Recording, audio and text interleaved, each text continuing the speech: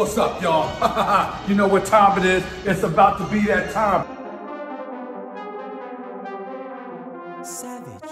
Hey everybody, Randy Troy here with a new theory series. Okay, I'm calling this Future Role. This is where I'm going to be taking a singular character, group, main character, straw hat, you name it, and basically talking about where they've been, where they've come from, what context clues in the story can tell us about where they're going, and sort of predict their future role.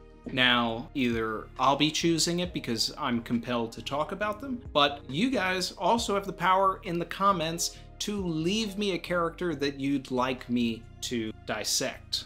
So when the video is done, be sure to do that. Today we're going to talk about BOA Hancock, very popular character, one of my wife's favorites. I'm excited to talk about this. The last time that we saw BOA Hancock was nearly 2 years ago, if not already 2 years ago. Chapter 956, big news. The warlord system has been abolished. There is a fleet of Marines outside of Amazon Lily looking to apprehend BOA Hancock. Koby is on one of those ships, and he has declared that he is on his way to capture the pirate empress BOA Hancock.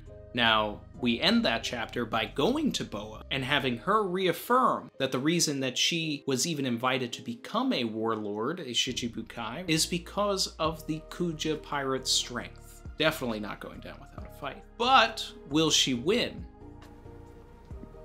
Nope. Let's talk about where BOA Hancock came from.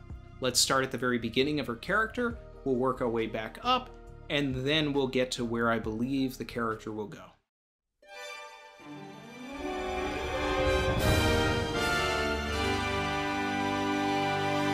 When BOA Hancock was a child, she was abducted from a Kuja ship and sold into slavery amongst the Celestial Dragons. Unfathomable, unspeakable things were done to her, Marigold, and Sandersonia. They were all fed devil fruits as a sick joke before Fisher Tiger freed them. He was their liberator. We were told that he scaled the red line and just freed everybody. Later on, we get more context on that, and we learn that Fisher Tiger was also a slave that had managed to free himself and then unlocked a couple other gates on his way out. That's also my belief how some other fruits may have gotten out into the world, particularly the Opi no Mi, because within a year of that happening is when the deal happens for the Opi no Mi, Lost Flashback, etc. It's also in the same time frame that Luffy eats his fruit. When we're introduced to BOA Hancock in the actual canon of the story, when Luffy arrives at Amazon Lily, BOA is used as a vessel, a vehicle to explain to us how terrible the Celestial Dragons are. And this is coming hot off of the heels of the archipelago, where Luffy has just recently punched a Celestial Dragon and picked a fight with the world. One of, if not the most important plot point of Hancock's entire character, and something that is continuously harped upon in the Amazon Lily arc, is that BOA Hancock once was a slave. On her back is the hoof of the soaring dragon. As we are introduced to Hancock in the canon, when Luffy arrives at Amazon Lily, he sees this mark. He protects Sandersonia and Marigold from having their marks exposed. He learns about the mark from Hancock, which then recontextualizes Hachi and many of the Arlong pirates, right? Eventually we learn more about the Sun Pirates mark, how it was changed, and all of that. But for the time being, Hancock is showing us the true mark of the Celestial Dragons. One of her most important declarations in this arc is that she will never be controlled again. This is part of her dream, it's part of where she gets her strength, it's where she draws her power. Everything that she has accomplished to this point in her life is to never go back to where she was. After learning that Luffy has punched a Celestial Dragon, she becomes infatuated with him and helps him enter the most impenetrable prison in the entire world by hiding him in her coat. Later on, we go to Marineford, she helps Luffy even more, but we still lose Ace. Following that, we go back to Amazon Lily. Luffy is recovering on her island after Law performs a surgery on him to bring him back to life after, his bout with Akainu, etc., etc. But what does this do? All this does is build a debt for Luffy. He owes Hancock for her hospitality, for her kindness, for the food that she provided. Right now, there is a fleet of marine ships looking to capture Hancock. Exactly what she never wants to happen ever again. So, story structure would allow one to believe that Hancock is going to get captured again.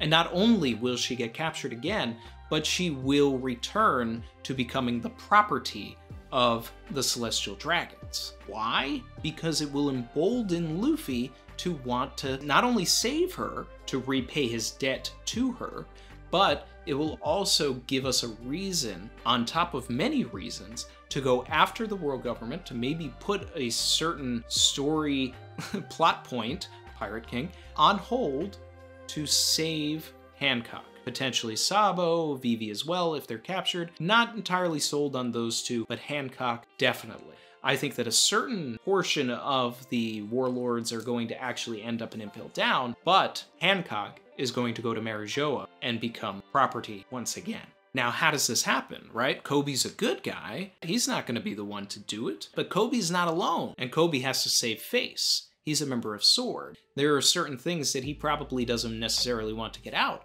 but if there is anybody that is going to take down BOA, I think it makes the most sense if it actually is Koby, to hype him up. And how could this happen? Well, one, maybe Koby is not attracted to BOA, so he doesn't turn to stone. Or he knows how her power works, blindfolds himself, and fights her entirely using his advanced observation haki, which has been harped upon the entire series since Marineford. Considering how heavily Koby's story is rooted in the corruption of the Marines, with Shellstown, with Akainu, if Koby is responsible for Hancock getting captured, and then he's able to see what the Marines and the world government do to Hancock, after maybe even having a conversation with Hancock about Luffy, that could be the final straw for Koby to fully turn against the Marines and the world government.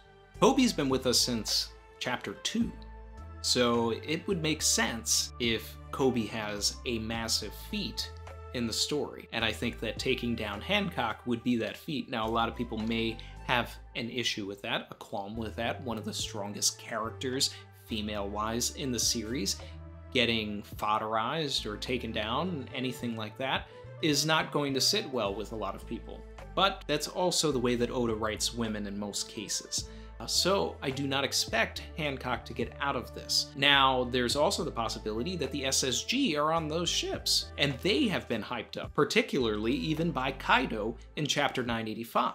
The SSG are a threat. Now, me personally, I believe that they are either robots or enhanced marines that, like the Gifters, let's say the Gifters have bad smiles, the SSG have good smiles, similar to how the Pacifistas are able to use paramecia versions of Kizaru's Logia fruit. I believe that the rest of the SSG will also have paramecia-style fruits of Logias within the Marines. So maybe we'll see, like paramecia magma, paramecia ice, different variations of other fruits that Vegapunk has successfully reproduced.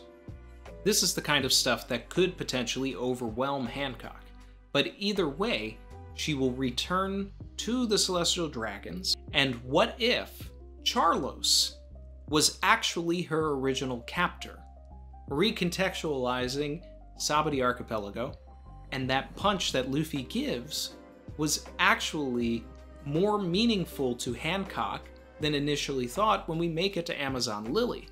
Luffy actually being the person who punched her former captive, right? Then Luffy can save Hancock, and then, what if Hancock finally gets the last laugh and is able to turn Charlos into stone? And let's get real dark, knocks him over, and he breaks into a bunch of pieces. That part probably won't happen, but the stone part, sure. Nonetheless, there are things that are hyped up.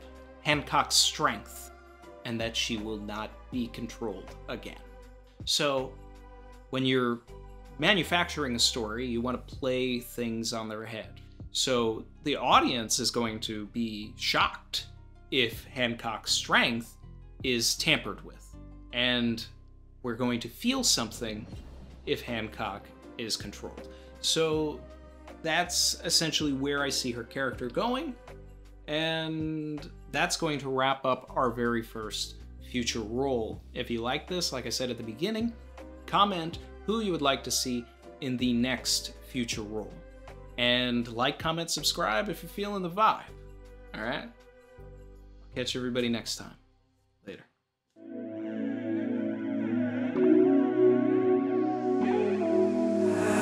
I've been swimming deep, deep. Savage.